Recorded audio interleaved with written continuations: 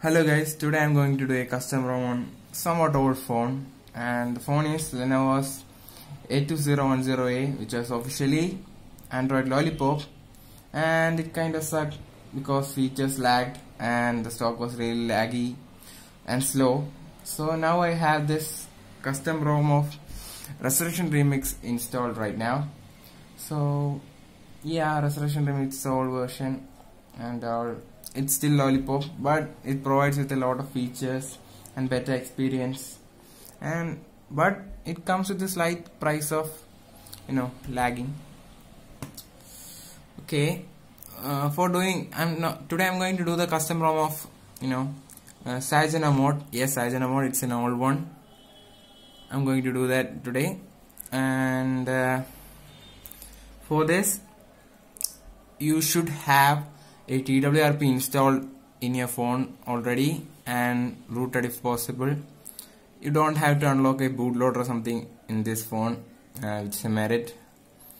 And then, so for this, you have to first switch off your phone and press the power volume up button and power button simultaneously. Since my power buttons don't work properly, I have enabled settings in developer options for booting up to recovery mode. So I'm gonna do that now. Reboot and recovery.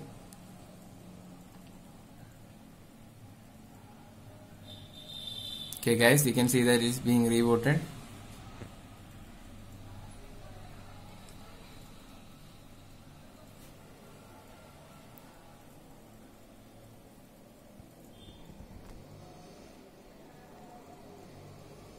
Okay, swipe to allow modifications. First you have to select wipe.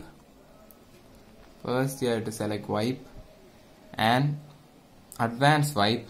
Select this Dalvik archive, cache system, cache data and internal storage, and swipe to wipe.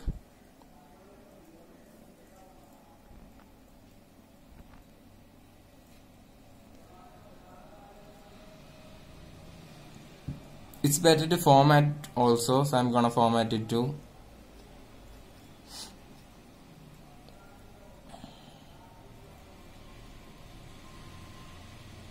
It's being formatting.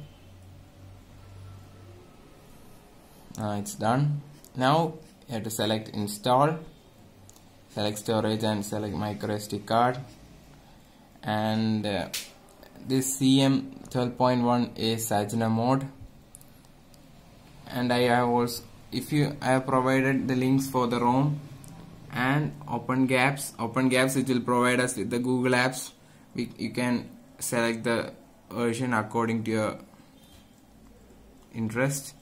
Then I also provided supersu file which will provide you with root access. So I'm gonna select this CM12.1, which is basically lollipop, and add zip because I wouldn't have to do it again and again if I add this right now. Okay, I'm gonna swipe to confirm flash right now.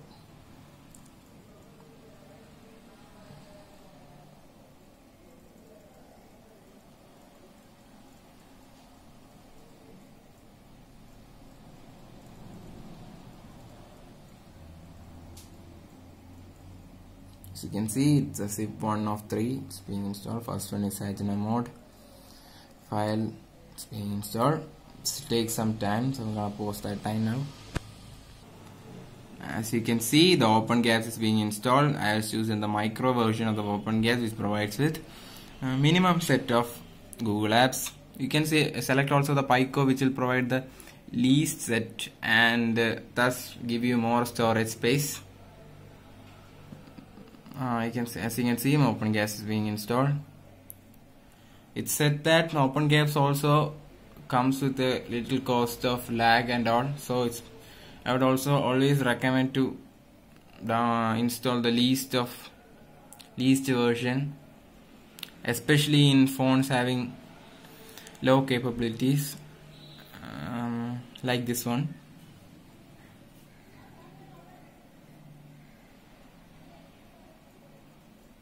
I'm also going to pause for some time, as this might take some while. As you can see, the Super Su is now being installed. Yes, everything now has installed. Okay, and now I'm gonna reboot it. First reboot usually takes about 15 minutes, so we have to wait for the time. So I'll use this time to say that I will provide the link for the ROM and the gaps and the rest of the requisites, including Super Su, which provide with the root access, in the description below. I will also put the prerequisites and file for the TWRP recovery too. As you can see, the cyanogenmod is being booting up.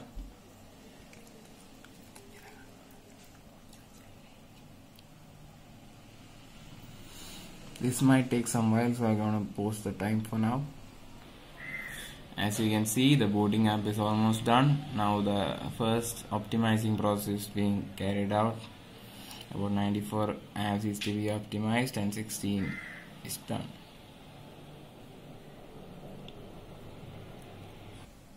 As you can see, the booting is completed, and you can see that cyanogenmod.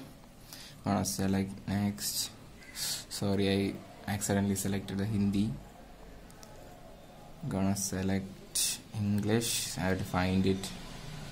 I don't know where I kept this. English, yeah, English, United Kingdom. Whatever, it's almost everything is the same, right? Kingdom. Next. Just a sec. I'm skipping this. Skip anyway. Next.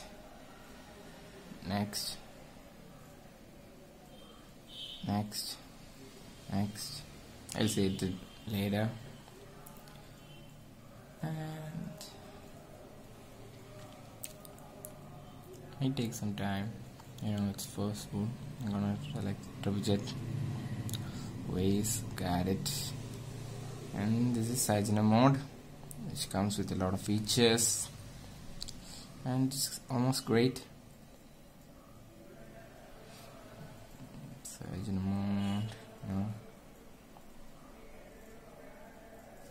lollipop version, and special features, notification. You can select the notification bar icons and all. Then